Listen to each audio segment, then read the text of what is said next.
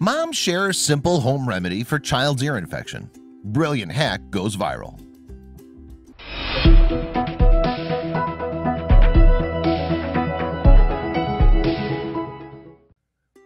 Children go to school every day with hundreds of other children. When it comes to keeping from getting sick, kids don't really care. They don't wash their hands after opening and closing the bathroom door, and they don't cover their mouths when they sneeze or cough. This means that your child will get sick a few times during the year. When your child comes home sick, they bring the virus home to you.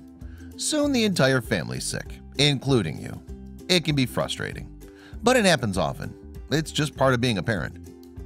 Kids often get sick because of the germs in the school, and it can happen at the most inconvenient times. Your child can get sick the night before you leave for vacation, or the illness can kick in while you're driving, resulting in vomit all over the car.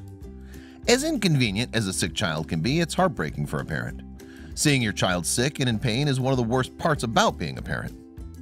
Anyone who's ever had an earache knows how painful they can be. An earache can make swallowing difficult, and the pain can make sleeping impossible. Many people take over-the-counter pain reliever when they have an earache. Unfortunately, it can take time for the pain medication to kick in. There's a woman who's figured out a great remedy for earaches that's since gone viral. The remedy was actually passed down from her great aunt. The family secret was passed down so often because it actually worked. Parents have been using two remedies for years. Some parents have their child lie on a heated pad with the painful ear on the pad. Some parents have their child lie on a hot water bottle. There are many parents who shove cotton balls in their children's ears, thinking that it eases the pain. In most cases, these remedies don't do much. A mother named Featherstone has a remedy that actually works. Echo's remedy was relatively simple. First, you take a cloth and wet it with very hot water. When the cloth is soaked, wring it out. Next, put the wet cloth in a mug and cook it in the microwave for 20 seconds. The mug should be warm and the cloth should be burning hot. Place the open end of the mug over your child's ear. Just make sure that the hot cloth doesn't come out and touch your child's ear. According to Echo, the pressure from the mug will relieve the built-up pressure in the ear. This will cause the pain to subside. The remedy really works, which is why it gained so much attention. When Echo's son got an earache, she took a photo of him using her home remedy. She wrote that the secret was given to her mother from Aunt Mare. She also included the home remedy for her friends and family members to try. She never expected the post to go viral. Echo expected her post to be seen by her friends on Facebook. She was shocked when her post was shared over 261,000 times. It was also liked over 57,000 times.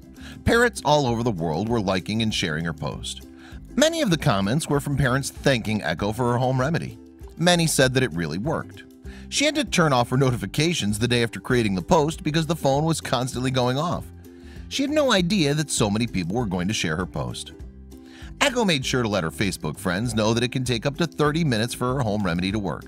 She says that her mother used it on her for years and she was prone to frequent earaches. Echo made sure that parents knew that her home remedy wasn't a cure. If a child has an ear infection, they'll need antibiotics to treat the condition. Her natural remedy is simply to ease the pain before a child can get to the doctor. The next time your child's complaining of ear pain, you should try Echo's natural remedy. It won't work right away, but if you can get your child to try the remedy for half an hour, it can be effective. You never know, it could work. The sooner your child starts to feel better, the sooner you will start to feel better.